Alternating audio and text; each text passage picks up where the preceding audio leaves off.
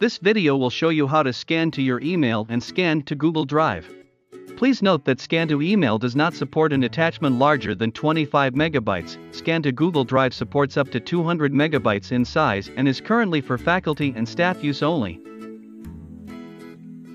Firstly, place your original face up into the document feeder or face down on the glass plate. Then tap the Unis ID card at the scanner to log in. Press Scan button, then tap Scan to Email. You can leave the default subject, file name, and scan settings. Select the checkbox prompt for more pages if you're scanning more than one page through the glass plate. Then simply press Start Scanning.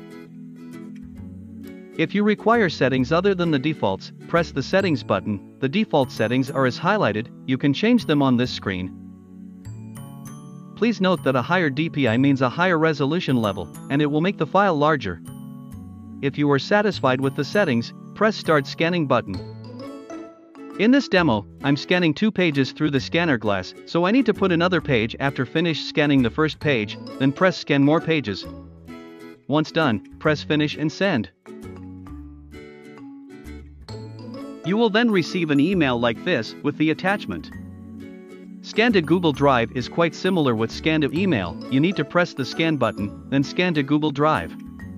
Change the scan setting if required, then press Start Scanning.